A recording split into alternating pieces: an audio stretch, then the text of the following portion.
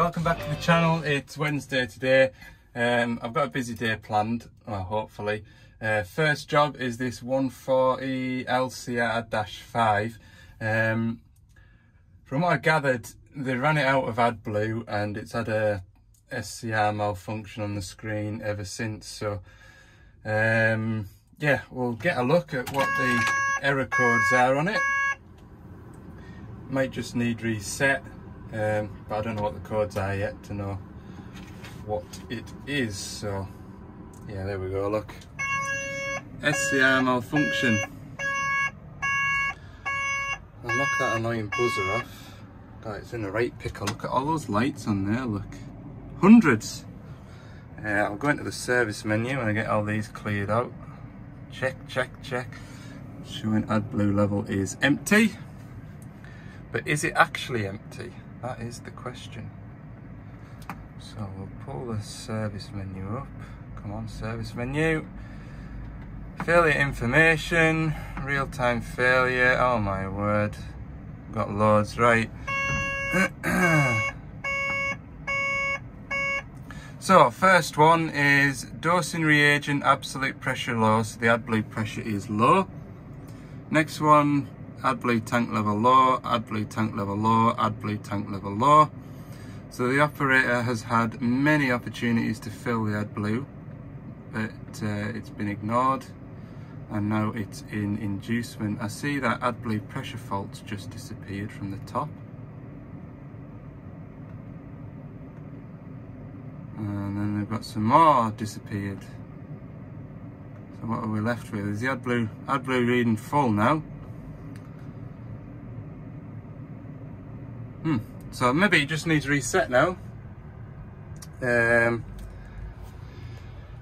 basically when you run these machines that low of Adblue, it puts it into inducement, and I'm hoping anyway, I'll do some checks, but I think it'll just need reset now. I'll put my laptop on it, I'll start it up and I'll check what the Adblue pressure's reading, and we'll go from there.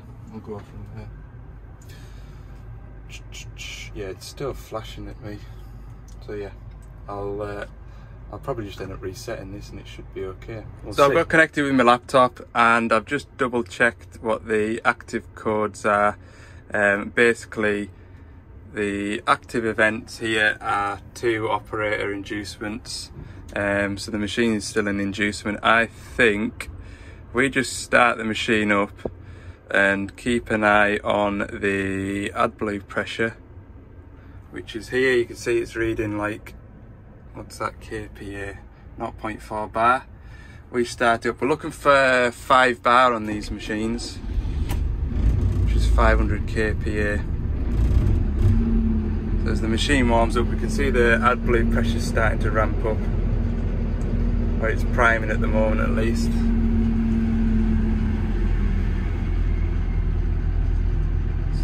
Once the engine's warmed up, we should see that Adblue pressure start to increase. So I'll come back to you once the Adblue pressure's up to where it should be, hopefully. Yeah, you can see it's ramping up now. So it'll go to about just shy of 500 bar, 500 kPa, which is 5 bar. So that's the Adblue going through the Adblue injector just now. It won't be dosing at the moment until the machine's sort of worked for a bit.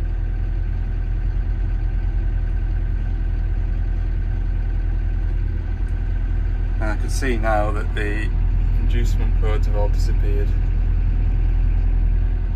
So what we'll do is we'll work the machine. There we go, look, it's gone up to nearly 6 bar, that's about right, that. We'll work the machine now for 15-20 minutes or so, and just keep an eye on this Adblue pressure, make sure it's stable, because we did have a logged event of Adblue pressure low, but I think that's because the tank's been that low that the Adblue pump has got a gulp of air if it's been on an incline, and it's lost pressure. These tanks, you can't, the Adblue tank on these machines, I'm pretty sure it's for all machines, but on these machines you can't physically suck all the Adblue out of the tank so the Adblue tank's dry. The tank capacity is just over 20 litres, and when the Adblue light comes on, you won't get a 20 litre drum tipped into that tank without it overspilling. So in the Adblue tank you've got, there should be anyway, an air gap in the Adblue tank when it's reading full, and that allows for, if you get cold weather, the Adblue will freeze up, and that allows for the expansion of it, so it won't split the tank. And then also when you run the Adblue down to the point where the red light's on and it's telling you to fill up, there should always be a buffer of Adblue sitting in the tank, which is normally around about 4.5–5 litres. So you should never really be able to physically run the machine out of Adblue, although the Adblue level light is on. That doesn't mean to say if you're working on a batter, you know, they're on with shifting muck away at the minute. See that 235 working there? Doesn't mean to say if you tracked off a batter or something like that, there's nothing to say that you can't grab a gulp of air, which would then put the, you know, give it an Adblue pressure fault. There is a chance, obviously, that there is an issue, but the fact that it's keeping a nice stable pressure there just now makes me think that they've just run it out of Adblue. They've got a gulp of air, and that's what's been the matter with it. So I'll dig some fresh air for a bit and see how it goes.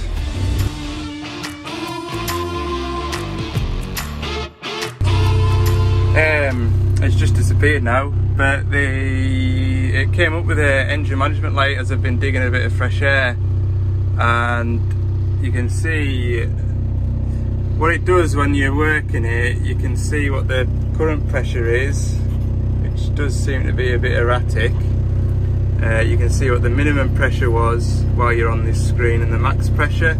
You can see it's jumped up to 600 kPa there, and the lowest point has been 470, so it is a little bit erratic. And when it gets above 6 bar, I think that's, 6 bar, I think that's the threshold for putting an Adblue pressure high fault on, which is what it keeps throwing up. I'm going to logged events because it'll be logged now rather than an active one. It's this one here, after treatment. See, it's, oh, yeah, it's come back on again, just idling, look. Adblue pressure high, moderate severity. It's been doing this. The driver's just been over and had a chat to us. It's been doing it for a little while, where it puts like an engine management light on and then it disappears, and you can see it's logged it. It's done it 208 times. So what could cause that? It could be filter, and it could be Adblue injector not opening. So what I'm going to do next is pull that exhaust cover off, and we'll have a look at the filters on it as well. Okay. Also noticed as well, just they had 44 counts of the Adblue pressure being low, so the Adblue pressure's all over the place. I've got a feeling it could be that injector, but we'll find out in a minute. Right, so I mean, the conventional 14 tonners are more so than the zero tail swings. These Adblue tanks can be awkward to fill. And when I see a funnel like that with built up urea in the funnel neck, that does give me a little bit of anxiety, like. I mean, really what you should be doing is getting a brand new drum, or a drum you've only used a few times, and using the filler neck that you screw onto the drum and putting the filler neck into there, and then tipping the drum up to fill the Adblue. I really don't like to see that. So I'll pull the filters. There's a suction filter on the end of the whatchamacallit doodah here. What is it called? Come on, Al. Level quality sensor. There's a suction filter on there. It's like a tea bag. I'll pull that out, and I'll also, once I've got into the tank, I'll check the Adblue quality as well. But to get that out, I've all this step to disassemble and take the Adblue pump off altogether as well. So That's what I'm going to do before I start taking that cover off up there and looking at the injector. Just when I see that, just a bit wary about what's going to be in this tank. Right, so here's the outcome. I've got the tank unit out. This muck around this lip here, it can't be helped. That header unit there has got a rubber seal on, which does, as you can see, this bit's nice and clean. But it's stupid really, it does allow silting, so when you do pull the header unit out, there is a chance that muck can drop in there. So I'm gonna, well, I'll show you this now, look. See that? That is more than likely getting put into the tank through that. And let's try and get my head in, hang on. Yeah, there's a bit of a, can you see that sheen on the top of the tank? Like, you know, if you were to drop a spot of oil onto a puddle, you get that rainbowy sheen. Don't like that either. So, next job now is pull the tank out, give it a right good clean up. That's the tea bag filter I was telling you about. You can well imagine that is restricting Adblue flow, which is what's giving you the Adblue pressure faults, low and high, because it's struggling to draw Adblue out the tank. It's kind of upping the pump motor duty to try and keep the Adblue pressure stable, and it gets a gulp and it's sort of, you've got a build up of pressure. But yeah, everything just wants a right good clean. That needs thrown in the bin, or at least not used for Adblue. Yeah, so I've got that Adblue draining, and I'll change these filters now. And I'll grab a clean rag and give that tank a good wipe out once it's empty. So that's the colour of the Adblue filter. Now normally they sort of turn like an off-white colour. They're to replace every 1500 hours. I don't know when this one will have last been changed, but I've never seen it before. There's loads of sediment on the inside of there where the Adblue filter sits, so I'm going to try and use a clean cloth, give it a clean out. Adblue has drained just about. So look in there. Oh look, can you see that? On the wall of the Adblue tank there, all that crust. That isn't good like. But it's funny, I noticed with that fuel tank when I did that fuel job the other week, they never put a drain tap or a drain bung right in the corner. I mean, this one is right in the corner, but it sits about an inch higher than the floor of the tank. So if that was in situ, you could drain the tank, but you're going to have an inch left at the bottom. It was the same with that fuel tank. You couldn't get every last drop out of it. You had to put rags in there and soak it all up. Why is that? There'll be a reason for it, like. You know, if that bung was in the bottom of there, you could tip it over to one corner and pretty much drain it all out. Funny.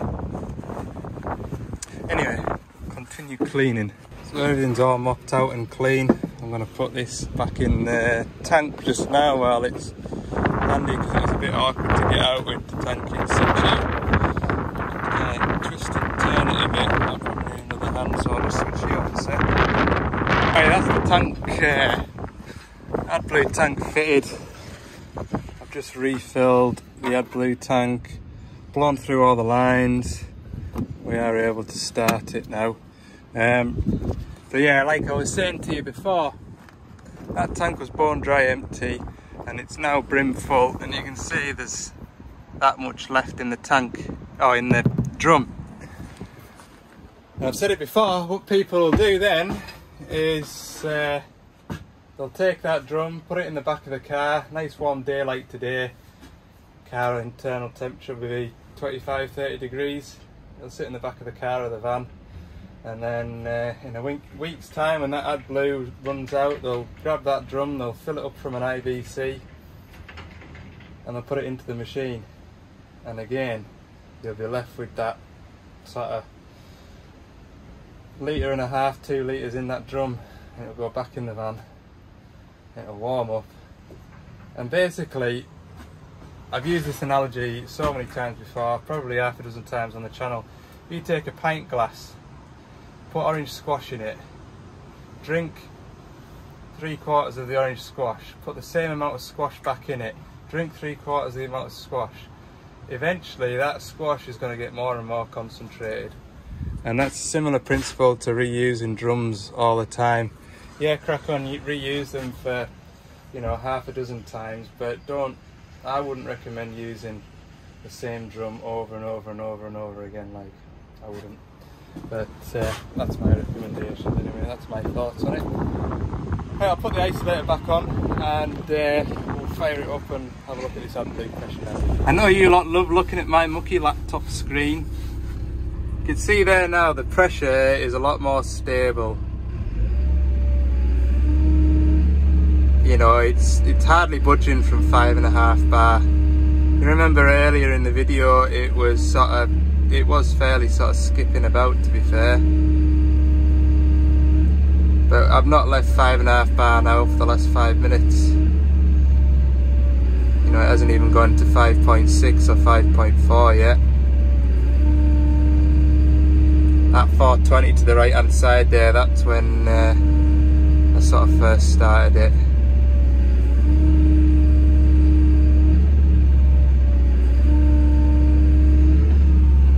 So that's looking like a win. That is looking like a win.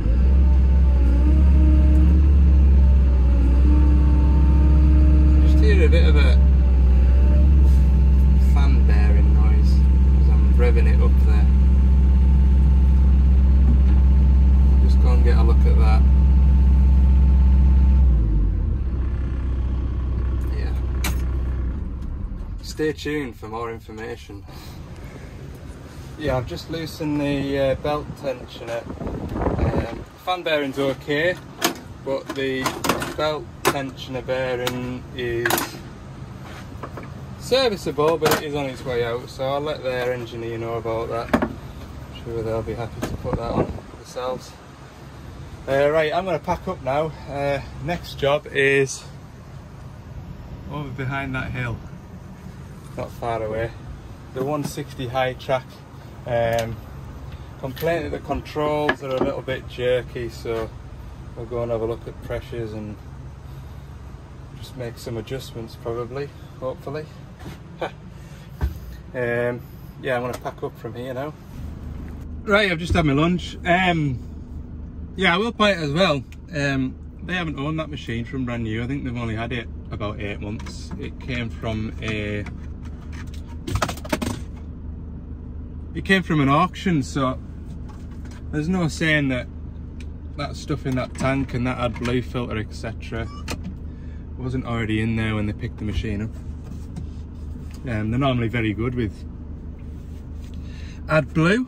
They run a lot of Doosan machines. I think they've 3 14 tonners, 4 20 tonners, a 235, a 340, a few 6 tonners. So yeah, they're normally pretty well behaved. Right, onwards into it is the Lake District, but I mean, I'm kind of in the Lake District now, I suppose, but this will be kind of on a hill on the outside of the Lake District. I'm going next. All done. Everybody's going, that fixed, that good. Yeah mate, crack on. Right, see you at the next one.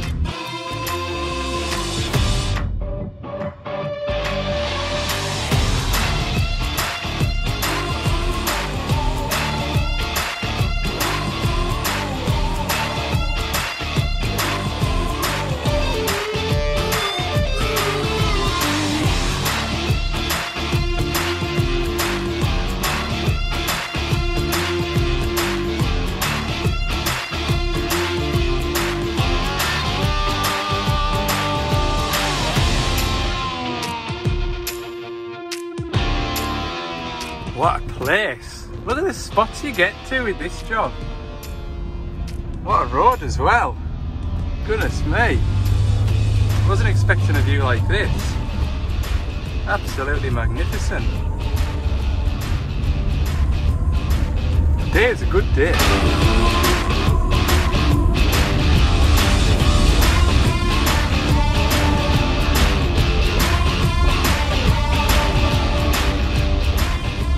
See my diggers through the trees, look. I'll stop now and you can see there's one there and there's one just around the corner over there. I think that one's got an oil leak from what I've gathered. That's the way to go and get a new pipe. Marvellous.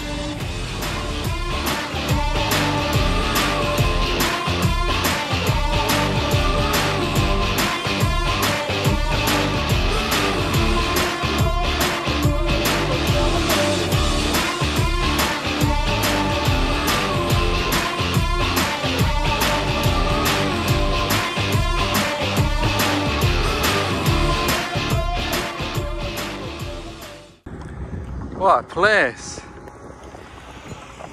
Do you know, I only live 45 minutes, an hour from here. Never been here before. Absolutely stunning, like. I'm lucky to live and work in a part of the world or a corner of the country like this. This fella on this seat's from Yorkshire and he reckons Yorkshire's God's country. This is where it's at. Right, we'll have a crack. So I'm just after looking at this machine. Basically, it's a bit of a controllability fault. It sort of feels a bit sharp and jerky. Anyway, the pilot pressure was ever so slightly too high, so I've backed that off and it does seem an awful lot better. I've sort of adjusted the flow ever so slightly. You don't really want to be adjusting the flow too much blind without a flow meter on it, and everything sort of feels a little bit better. There was a lot of play in these joysticks, which is adjusted by taking the boot up, slackening that one and winding this plate down, and you just want a tiny little bit. Anyway, I got this one done. If anything, that one's a little bit too tight. I need to back it off ever so slightly, but when I went to have a try of it, this joystick just felt really odd without this rubber attached down here. And what I'll show you is if I push that joystick forward, it springs back in all directions. Whereas this one, if I pull it back, it springs back, left, right. But if I push it forward, it stays up. And I bet with that boot on, it'll have been acting a bit more like a spring. So I think the spring is, or at least a coil has snapped in there. See? And that'd be why the machine feels a bit weird to drive. Huh. Not come across that before on a 160 or a... I've come across it on a... What did I come across it on? A 27. If you go back to one of my videos, there's a 27 that had done the same or similar.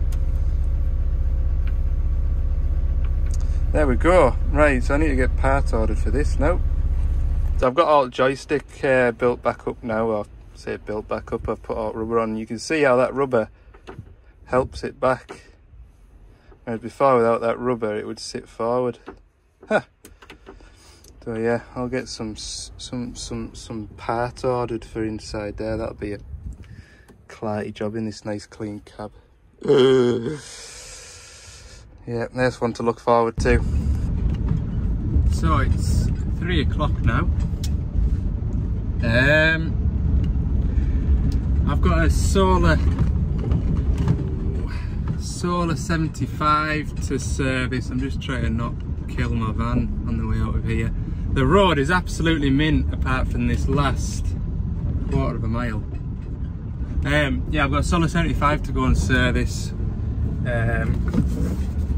And he wants us when I'm in the area, and to be honest, where it's at, this is as close to being in the area as I've been all year, so I'll go down and do that. It will mean a late finish, but it'll get that job out from under my feet, because I mean, I'm going to be coming back here anyway, but I don't know what I'll have on when I come back here, so I'll go and get that service done.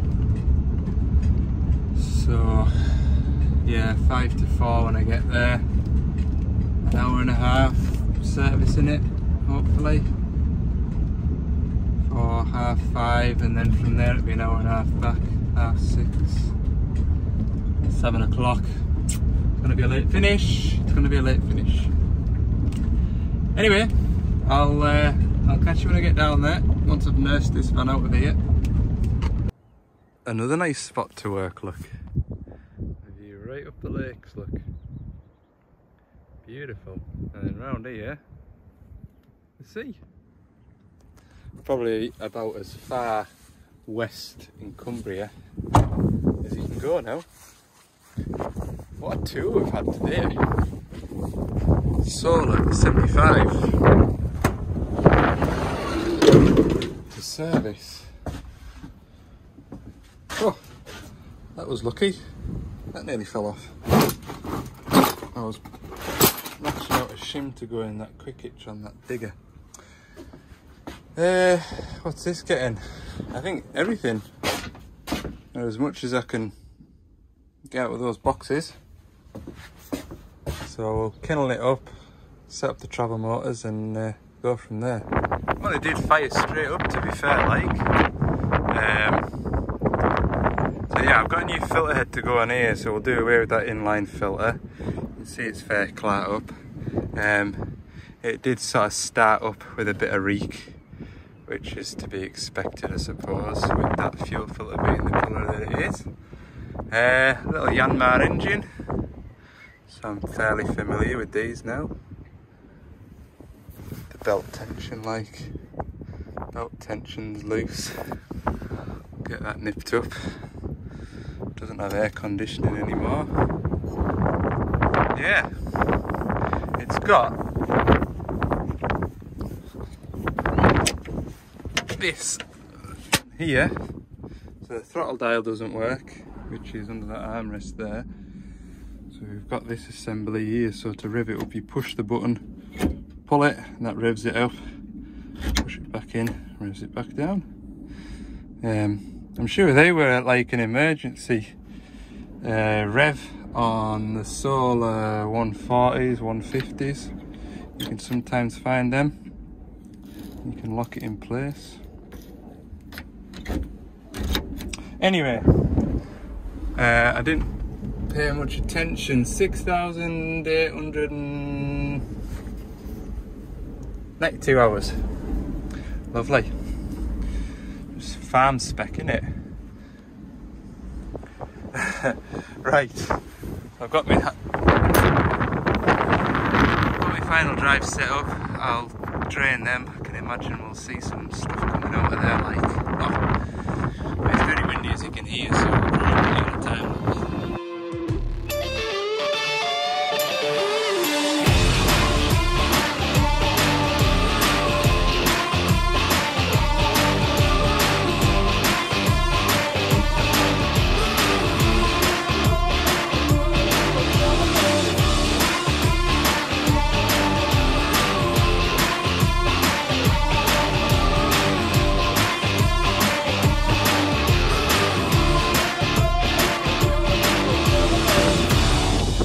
Right, we're just about done. I've been hunting all over for this pilot filter. I'm not overly familiar with these Solars, although looking over it, it seems very similar to the sort of DX80s, and then those similarities pass on to the 85s. So I found it, because obviously on the 80s and the 85s it's sort of mounted between the cab and the engine. But I'll get this spun off, and that'll be all filters changed. There was something else I need to do. Oh, I just need to put oil in the hubs. Don't let me forget to put oil in the hubs. Got a new filter head. That's going to blow away. I'm really struggling with the wind here. Got a new filter head on, new engine oil, 2 fuel, air filters. Oh, I've got the return filter to do as well. So I've actually still a little bit to go. Better crack on. Need to adjust that fan belt as well, which is the same as the 80s and the 85s. where you slacken the alternator off and put a pry bar in and tension it up. Just a little bit less accessible on this by the look of it.